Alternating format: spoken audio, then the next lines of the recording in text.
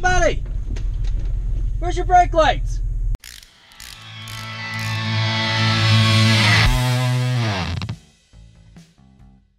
Hey friends, it's Len here from 1A Auto. Have you ever been behind somebody that just seems like they drive around with their brake pedal on the whole time? Whether accelerating up a hill, down a hill, around a corner, whatever they're doing, brakes are always on. Or maybe you've been driving behind somebody and they magically seem to step on the brakes or the car stops without actually having any lights on at all. With that said, I kind of want to go over some of the symptoms of what's going on, and I also want to let you know where I would start if I was diagnosing. Obviously, fixes for brake light issues, you'd want to start with the basics. You want to check the fuses, the relays, and of course the bulbs. If you find that all those seem as though they're good, the next likely candidate would be the brake lamp switch. Now, generally underneath the driver's side of your dash, along that brake pedal assembly, you're going to find your brake light switch. Now, on most older vehicles, the brake light switch essentially just did one thing. It kind of turned on those brake lights so people that were behind you knew that you were slowing or stopping. On newer vehicles, some of the other things that the brake light switch might tend to do would be a shift interlock. You know what I'm talking about, where you're in park, you go to shift into maybe reverse or even drive. Of course, you're going to have to step on that brake pedal first. If the vehicle's computer doesn't know you're stepping on the brake, you're not going to be able to shift it. Other than that, if you have a push button start on your vehicle, you know you're going to have to push on that brake, push the button to be able to start it.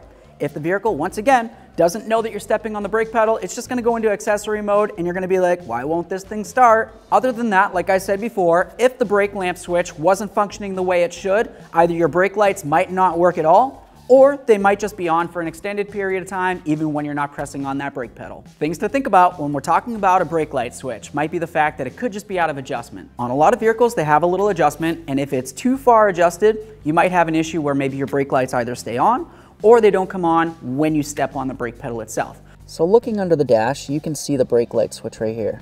If I press on the brake pedal, you can see that little piston come down, and that means that the brake lights should be on. If I release it, that's going to turn off the brake lights. If this is adjusted to the point where it's coming out further, what you're probably going to notice is it looks as though the brake lights are just always on. If you have it adjusted in too far, you're going to have to step on the brake quite a bit before it actually relieves that piston right there, in which case you might be actually stopping pretty fast and the person behind you might not even know it yet. So I'm just going to go ahead and pull this out of here, and at this point I'm going to test to see if this piston's working. Press in and it springs right back out. As you can tell, there's a lot of gunk on it right there.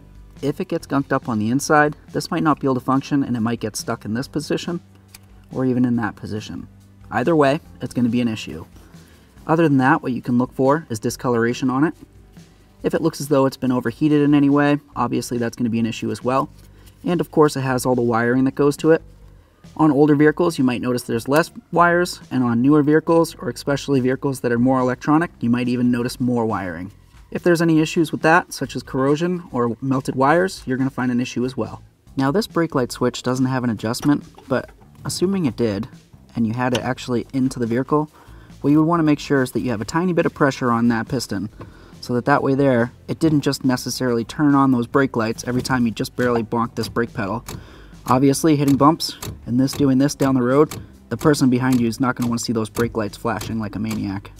Generally, when you have no pressure on your brake pedal, the switch is in the open position, which essentially means that it's not creating an electrical circuit. So there's no way for your vehicle to know that you're pressing on the brake, in exception of the physical pressure you're putting on the hydraulic aspect of your braking system. Essentially, the car's computer doesn't know you're telling it to stop. Luckily, this doesn't affect the actual braking of your vehicle, but it can cause other issues, not just with your vehicle, but it could potentially with other people. Obviously, you can imagine if the vehicle in front of you just came to a complete stop, right in front of you, a panic stop. But for some reason their brake lights didn't work, you have a split instant that you have to try to make a decision.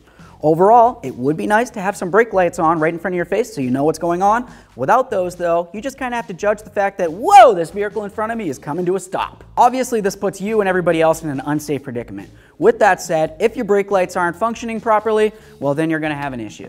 Generally, the brake light should turn on almost instantly after pressing on the brake. With that said, the people behind you need to know when you're pressing on that brake. With that said, go ahead and pull out your brake light switch, give it a quick peek, make sure it doesn't look like it's burnt or cooked in any way, make sure the electrical connector looks like it's in good condition, and double check that little piston, make sure it functions as it should. If you squeeze it and it gets stuck in the up position, well, you know that's an issue. Okay friends, so that's what I got for you on brake light switches. Hopefully it helped you out a little bit along the way. If you liked the video, smash on the like button for me, it would mean the world. Leave me a comment, because I always like to hear from you, and of course, subscribe and ring the bell, that way there you can be kept up with all of our latest content.